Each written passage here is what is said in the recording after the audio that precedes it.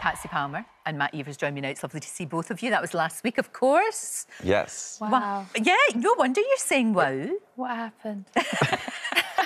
You look as if you're having the time of your life. I really am, and I'm really trying to enjoy every second because, as we know, we do things over the years for work and they go by in a flash and they're amazing experiences and you're never going to get them again.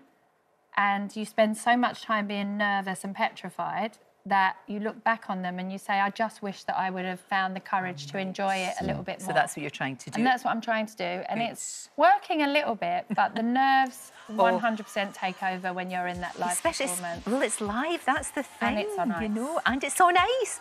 But I have to say, you've got one massive advantage. This man. Huge. Oh, I mean, come on. You know, if you were ever going to get somebody to do that with, you must have thought, thank goodness, yes, it's like winning the lottery. I know, I love him, and just for every reason, as a friend now, and as a, you know, just he's a beautiful human being, I think, inside and out. So there you are. Well, thank you very much. The part of my job is, yes, to teach ice skating, but also what I have found through the past 15 series and the past 15 celebs that I have taught is we're not here for a long time. Let's have a good time. Yeah, you know, that's like a really good it's just a matter of trying to have fun and trying to enjoy the experience. Exactly, and I guess part of your job, I know that you know the teaching skill, but it's all about building confidence and trust. We're the babysitter, we're the psychologist, we're the all of the above. Yeah, absolutely everything. So it's you know, thankfully this works for us this year. It's great. No, it's good. It's a really good year and really interesting to see. You can see already the people that are very good, but also the people that have got potential. And I think you've got real potential. The judges said that, so, you know. Yeah. I want to just keep trying and it is baby steps. There's no point in trying to push yourself more than you can do. And all of the professionals are really skilled at helping you to do that. Exactly. I feel sad that John went out because I think John is the typical person that I wanted to see his journey because he had everything about him that wanted so much to improve. And, you know, his age and he's very big and that's challenging. And you can see he has put so much into this, hasn't he? Like with his training. Everybody does. All of you do. But we're always going to be sad whenever we're all going to go like, you know, it's going to be well, now, like that. Now that they, you know, last night the first person went home, it's now every week till the final. I know, which is really sad when you think about it. But what we like to see, and it's same as Strictly, you want to see people who, they've tried really hard, but they're not quite there. And then week by week by week, we just see the growing in confidence and they're getting better and better and trying really you hope you can stay in long enough. But there's a lot of factors in this. One is very physical. It's dangerous, so anything can happen. You can get injuries. We've had a couple of minor spectacular falls as well. Oh, yeah. There's a lot of falling. Literally, when Matt, like, dives, I see him in midair, like, diving over me to save me, and you're like... That's the other thing as well that you've got to do. If the balance is slightly off, you've not only... You know, you have to kind of correct that to make sure that we as the audience don't see that. Well, there's a lot of smoke and mirrors. Right. You know, like between the camera angles and costumes and all the special effects and then what we do as the pros as well. Yeah. Like Alex with John last night, like he's almost twice the size of her. And she is so strong to be able to help manipulate that. You know? Exactly. Have you seen, I mean, her and her husband, they are magical. Yes, of course. They are magical skaters. What made you want to do this, Patsy? Was just because, you know, I don't know about you, but when I turned 50 last year, I was shocked. I woke up and I'm like, I'm not sure this is right. Can somebody correct me on this? I know what you mean. I don't know how you were supposed to feel at 50, but I certainly didn't feel 50. And I was like, right, I'm not having it. I'm not having it. I feel my age. I'm going to just enjoy myself and, excuse me, do everything that I can do this year to have a good time, you know, and just really kind of challenge myself and see what it feels like. And this came up and I was like, everyone was saying, do it, do it, do it. Denise Welch, she was like, do it, it's the best thing I've ever done. And she was brilliant. Now I look back, I don't think anyone realises how good Denise was when she did dancing on ice. Because it's really so hard. And when I'm watching all the tricks that she did now, I am so impressed. So she just said, do it because it's going to be a personal journey and you're not going to understand what I mean until you do it. And I'm learning a lot about myself. That's good and getting more confident. What do the kids think? Are they enjoying it? Oh, they are so excited.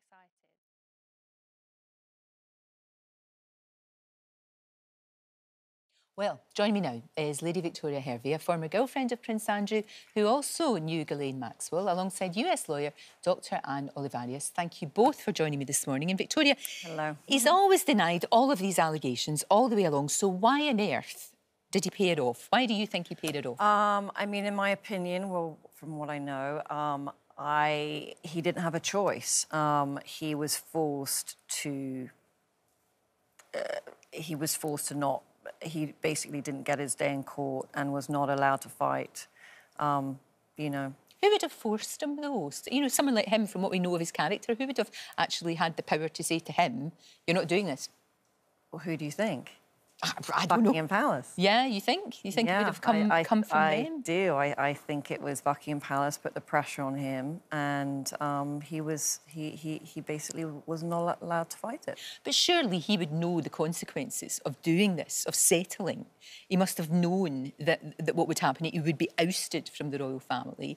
You know, he would be a pariah. He would never be able to get back in again. Well, actually, I think that as far as that, the titles were supposed to be given back to him. They were never, you know, officially going to be taken away. It was only briefly going to be taken away while it was going to be fought when he was going to be a private citizen in court. Now, this notorious photograph that we've seen of Prince Andrew and Virginia Giuffre, and we can see Ghislaine Maxwell in the background there, she says it's a fake. Yeah. He says he doesn't remember it being taken, and he also said in that notorious interview as well, you know, he said, "I've no recollection of that," but he never said it's a fake. And if it was a fake, why has he not said this long before? Well, I don't think he was allowed to say it as a fake, because otherwise, you know, he could have had Virginia possibly come after him without having enough proof that it is a fake. That's the thing, isn't it? It's how do we prove? Because this is back in 2001, isn't it? Yeah. When things like photoshopping were in their infancy, and surely we would be able to tell whether or not that's been photoshopped. So many people have looked at it.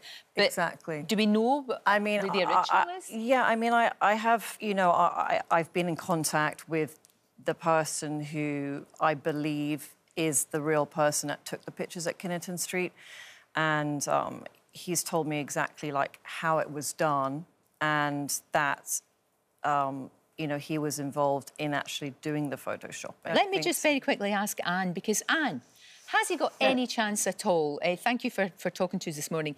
Any chance at all of overturning this, of perhaps going to a trial, of perhaps getting the money back? Is it at all legally, you know, possible for him to do that? Look, our firm and I have handled hundreds, if not thousands, of cases of sexual assault, trafficking. And I can tell you, when these settlements are agreed in New York, it's really hard, virtually impossible to overturn something. There has to be evidence of fraud. But of course, the settlement in this matter was not because of the photograph. That was never a part of it. Sure, the photograph has been part of a PR campaign, and it has ruined his image. It's you know, digital proof that he actually knew, you know, Virginia Giuffre. That's true. But the settlement, unlike what Lady Victoria has said, with respect, you know, he was involved in this litigation for over a year. He had excellent counsel, you know, and it's one of these stories, again, where we see so often a wealthy man accused. He says, well, I didn't do it. He fights for over a year with really excellent counsel. They make decisions, right or wrong, they make decisions. He had a choice then to settle up right at the beginning before a big public brouhaha had happened, and he didn't do that. And he only settled because he gave that Emily Matlis interview. It was shown that he's really an arrogant and a man who just cannot accept any criticism of himself. He told stories that cannot be vindicated about the Pizza Express, where he was that night, allegedly with his children. And of course, this whole thing about being in, you know, the Falklands and being a hero and then suffering afterwards, deeply suffering and not being able to sweat, which medically has been challenged. And they knew, his lawyers knew, that he was coming up to a deposition in the United States. And in the deposition, you have to answer questions, or the judge intervenes, or you're found in contempt. And so he'd have to answer questions about his lifestyle, about the gang of men he hanged around with. I mean, he's got lots of pictures with Epstein. Those are much more powerful to me than the one with Virginia Giuffre. So, you know, he had this deposition coming up. He was going to have to try to tell the truth. And he decided, I better settle this case, because if I don't settle, I've got bigger problems. Yeah. So that's why it had nothing to do with the picture of Virginia Giuffre. So the yeah, photograph I mean, really no, is I mean, that she's just, you know, she's talking very generally and everything. NASA has told us this morning that an asteroid, it's about the size of a London bus, expected to come within 2,100 miles of Earth this week. Could be the closest for, 300 years. Well, joining me now is former NASA astronaut Bruce Melnick. He spent more than 300 hours in space. How cool is that? Now works as an ambassador from the Kennedy Space Center Visitor Complex. We're going to be all right, aren't we, with this astronaut? You'll fix it. It'll be fine. Have you seen the movie Don't Look Up?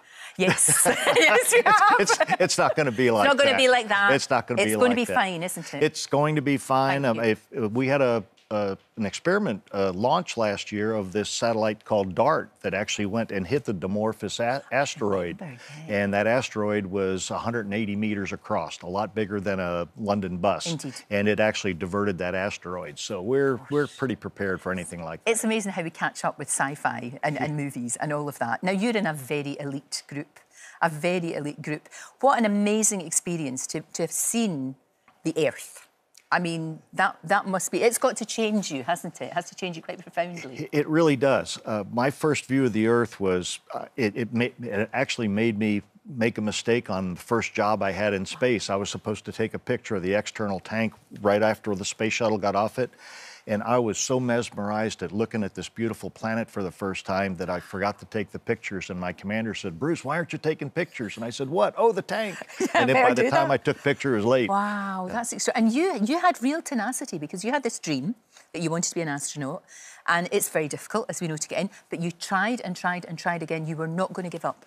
Absolutely. I started applying in 1977 when they first looked for astronauts to fly in the space shuttle while they were still building it. And I applied for 10 years. I applied 6 times to the astronaut corps before they finally accepted me in 1987. So that just shows you, if you've got a dream, do not be put off at the first hurdle. Have tenacity. Exactly. And keep going. And really now you work as an ambassador for the Kennedy Space Center. That's an amazing thing to do because it's so important that we get that message out there of just how important it is to explore, to find out just to find out the big questions, isn't it? It's the massive big questions we want answers to. Well, but being the ambassador for the Kennedy Space Center Visitor Complex, I mean, it's the best job a former astronaut or a veteran astronaut can have because I'm still living it. I'm still, you know, getting to reminisce about it. Yeah. I get to see my colleagues every day at the Visitor Complex. We have an astronaut there every day for the people to meet and talk to. I mean, it's just wonderful. It's a great edutainment place to go. It really is, and it must be so fantastic for you, especially when it's young boys and girls who are so enthused, because I guess that's part of your job is to kind of like get that enthusiasm and answer all their questions. And, you know, there's future NASA employees there, maybe not future astronauts. There might be, you don't know. They may be, but I was 11 years old. I was in the 6th grade when Alan Shepard first flew. And that's when I first thought, wow, what a great thing that would be to be an astronaut. And so he was my inspiration. And then when these young people come to the visitor complex, they get to see an astronaut, talk to him, get to see rockets that have actually flown in space, get to, you know, see Atlantis that went to space 33 times. I mean, it's fun to see the smile on the young people's faces. Yeah. I was lucky enough to go there myself and be sort of put through astronaut training. It was an amazing experience, and again, you know, I just felt like a kid. I did the zero thing. I know that's nothing to you, but I did that zero gravity flight. Oh yeah. Oh, honestly, Bruce, I was like a child. I was like a toddler. I was so excited. Isn't that fun? Isn't that fun? So fun. And you only get to do it for like 20 seconds. I know, at it's a not time, like you. But we got to do it for days at a time. Oh, days on end, which is amazing. Well, look, Artemis, and I know you've got Artemis there. We do. That is fantastic. So that's going to be how we get some sort of... Because what we've got to do in order to get to Mars is to have some sort of base on the moon. Is that how it's going to work? Right. Correct. And so we already flew Artemis once, the first test flight. Next year, we're going to fly Artemis with people on board. And they're actually, after they circle the Earth a few times, they're going to do a lap around the moon. And then the year after that, we're going to land on the moon again. It's going to be awesome. Oh, that's... you know, I'm so glad that I'm going to be alive to see that. Yes. I haven't been a 10-year-old and experienced the first time with Neil Armstrong and Buzz Aldrin. It's going to be amazing. And what do you think? I mean, how long is it going to be, do you reckon, until we might actually get a person on Mars? You know, I think it could be within the next 20 or 30 years. Wow. I don't think it's that far off. Right. Once we establish that lunar base and once we establish the gateway around the moon where we can bring a rocket and refuel it, you know, that's the hard part, is leaving Earth's gravity. But if we can launch or operate from the moon where there's a lot less, 1/6 the gravity, it's a lot easier to get to Mars from there. Of course. It's exciting, isn't it? It is. Isn't it exciting? And for people that don't get it and maybe say, oh, come on, why are we spending all this money, or why are we doing this? I always say, why would you not? You know, but what would you say to people who might think, no, but why are we, we've got enough problems here, is what people always say to you, isn't it? Well, we do, but, I mean, we've always been explorers. You know, where did we come from? Where are we going? Why are we here? I mean, we didn't just stay on this continent. You know, we went across the Atlantic Ocean and discovered America. I mean, we're explorers, and that's in our heart. And, oh, by the way, what we find out and the technology it takes to do these things, better every human being on the planet. Absolutely. Bruce, you know things. Do you think that there might be something else out there? I would love to think that there is. And do you think it would be a bit arrogant for us to think we're the only life forms, sentient beings in this big universe of ours? I think it's impossible that it's not. You know, when you look at every star that we can see from Earth, and every one of those stars probably has a planet around it. Yeah. And then you see what the Hubble Space Telescope has shown us with all the different galaxies that are out there. And then now we have the James Webb Telescope that's gone beyond that, and the trillions and trillions of galaxies out there with the trillions and trillions of stars around in each galaxy, and they all have planets on them. To think that we are the only planet, this little blue marble that has living beings on it, is pretty far-fetched. I don't think it can happen. They're out there. I think they are out there. I just hope they're friendly. I hope they meet someone like you, Michelle, I absolutely loved the film. I loved everything about it. I loved how strong Mitzi was as a character. I think I know the answer to this question, but was it easy for you to say yes to this role? Yes. Yeah. I thought as much, yeah. I don't even think I said yes. I just started working on it. Straight away? Yeah. When, I got this message that Stephen wanted to talk to me, and I really had no idea why. I could not let myself imagine that he wanted to work with me. And then we had this Zoom, and halfway into the Zoom, I realized what was happening and what he was asking me to do. And I wiped the tears from my eyes, and then, the work began. So how did you feel in that moment then?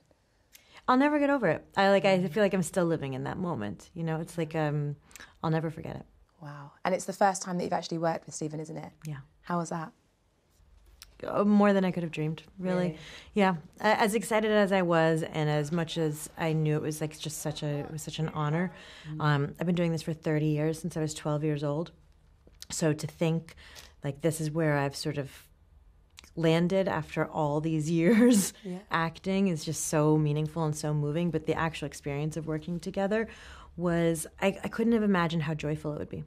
Joyful, fun, like being kids, just playing. It was just this very deep sense of play that went around all of the actors on set. It really felt like a family.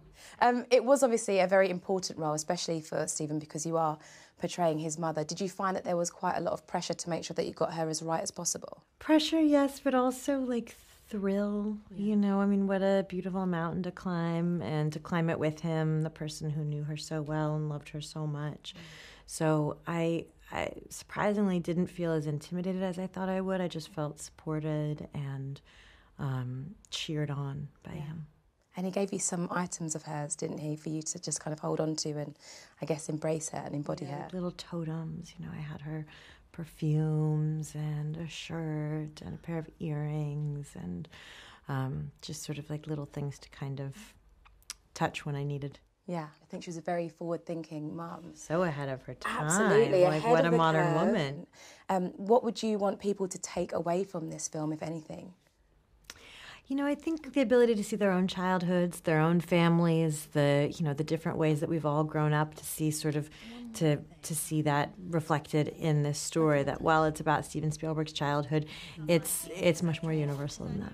Has there ever been a moment for you where something has happened and you've known, that's it, I want to do what it is that I do now? I remember seeing a play when I was a really little girl, maybe 10 years old or something, and I just thought, oh, I want to be with those people singing and dancing and together. Like it looked like, I think the play was Annie, and it was all these kids singing and close to each other, and they just looked like they were having so much fun and they belonged together. And I thought, oh, that looks like something I'd like to do. Yeah, I love a bit of Annie. It's a hard knock life. Yeah, exactly. It does look fun, doesn't it? They're all together. Yeah. Did you feel that there was ever a moment that you just kind of didn't want it to ever end? I mean, I still feel like that. I haven't worked since. I did have a baby, so I was Congratulations. busy with something. But I haven't worked since I made this movie. And, you know, part of me is still there. I loved the film, as I've said. Thank and you. I'm super excited for everything that's to come. Obviously, there's a buzz around awards. How are you feeling? Are you excited? You know, I always say, like, just to go to work is enough. Like I said, I've been doing this for 30 years, so that now sitting here talking to you about a Steven Spielberg movie is, that's the reward. Well, congratulations. You handled it very well. Thank you so much. I loved it. Thank you so much. I'm glad you liked it. Thank you. Right now, though, it has been 24 years, would you believe, since he first starred in The Mummy, and now Brendan Fraser has made a spectacular and very deserved return to Hollywood with his Oscar-nominated role in The Whale. Well, Brendan joins me now. Congratulations. Thank you, Lorraine. Remarkable film. And you're so good in it. You're in just about, in fact, you're in just about every scene, aren't you, really? Because it's all in Charlie's room. That's right. It's a 2-bedroom apartment in Anywhere, Idaho. It's a story that's told behind closed doors all over the country, the continent, the world. Yeah. One that we're not familiar with because we just don't go into that room very often for all manner of reasons. But this film extends an invitation to its audience. Yeah. And if that invitation's met with a furrowed brow, then we're not going to get anywhere. But if you accept it and go see how what Charlie's World is, it's a lot more fulfilling than you would have expected. Exactly, and the thing about it is we can be so judgmental and we never know what's going on in people's lives. You know, whether it's someone like Charlie who's now weighing 600 pounds, he's dying. I mean, he really is. Or somebody who's homeless and we don't know, and everybody's got their story. And that's what I loved about the film. You know, gradually we get to know why he's like this. But yet still he's a very pure soul, isn't he? He's relentlessly, annoyingly positive to his friends. Really positive? I think that's probably, you know, I thought he's someone who's been derided all his life in all manner of ways. And he had to make a decision at some point to either just collapse and not exist or take the opposite approach, which he chose to do. I don't know if anybody else could have done it, but you. I really don't. I can't imagine anybody else in the role. I can't imagine anybody bringing that sort of real vulnerability as well. You know, it's quite remarkable. And of course, we remember you. I mean, my daughter now, we must have watched George of the Jungle 199 times. I'm sorry. No, don't be sorry. It still makes me laugh. It was a fantastic film. Thanks. The Mummy, all these amazing films. But you being you, because you give 110% all the time, I mean, you still got injuries from those movies because you went, oh, I'll do that. No, that's fine. Don't worry, I'll be fine. And then, you sort of got a broken arm and you're bouncing back up again and you just get on with it. It's amazing. Well, there's a certain... I'd rather work smart than work hard these days. So. I think you're very wise. I think you're very, very wise. Because it was a great time, and then you had a really horrible experience, an awful experience when you were much younger, and you bounced back from that. You know, I mean, well, there is a real vulnerability and about you. You're a strong, strong man.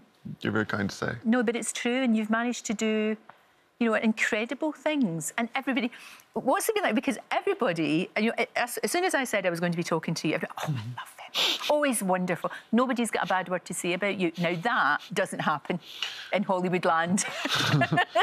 Which is why we're in the UK right now. It just doesn't. It really doesn't. What do you put that down to, that sort of being able to be a survivor, being able to forgive, and just being able to go on and do the best work that you've ever done? Straight up, I've got 3 kids. I know what it means to have all the love I'll ever need in my life. Right. And I don't have anything to prove. So I'm I'm keen to just make work that I think will reach people in a meaningful way. Yeah. You make one for fun, you make one for money, you make one for prestige. If you're lucky, you get to make one at all. And that I could be a part of a film that is reaching people and is hopefully changing some hearts and minds about the way that we speak about one another in terms of weight bias, which is a very serious concern of mine, for everyone. There's harm to be done, that can be done by the way that we speak to one another. When you find out Charlie's story, it's absolutely heartbreaking, and it all just clicks into place, doesn't it? But you as an actor, you've got no vanity whatsoever. You can see that from the performance, and that's a good thing. It's a really good thing. But physically very demanding, I would have thought, when you've got to, you know, use all those prosthetics to look bigger, to look much bigger, obviously. It was a rule that this makeup and costume would obey the laws of physics and gravity, be appropriately cumbersome, so that there was less to affect in a performance. So often we've seen weight gain costuming that is really just a silhouette or almost a Halloween costume with a fit actor and something that's, you know, cotton batting, really. And it's in service of a one-note joke or to just vilify a character in a way that's unfair. But clearly, this is not that. No, not at all. Not at all. And the process itself to create this is interesting because this film was made during the time of COVID, and Adrian Moreau, our makeup artist, he didn't have access to one another, so I was scanned digitally with an iPad in my driveway. That was sent to him. He created Charlie's body virtually as a 3D model, and then printed appliances that a mold could be made from, skipping a process of compounding and sculpting. So he had absolute control over the size of your pores, the anomalies in the skin, the textures of wrinkles in the eyes, everything. And for that, it succeeds, because if you were to see any of the seams or the dotted lines or any artifice in this look, it would take you out of the story. Of course it would. And after 5 minutes of spending time with this guy, you kind of feel either I want to be his friend, or I know him, or I want to know him. That's how I felt when I read the story. And it doesn't distract you. You can go on his emotional journey with him. Absolutely. You know what? Thank you for making it. Obviously, I think, you know, I would save a space on your mantelpiece for that Oscar, or whatever you want to put it, because unbelievable performance, really. And I cannot wait to see what you're going to do next. Thanks, Lorraine. Thank you so much for coming in. It's been an absolute delight. My absolute pleasure. And The Whale is out next Friday. Honestly, I could not recommend it highly enough.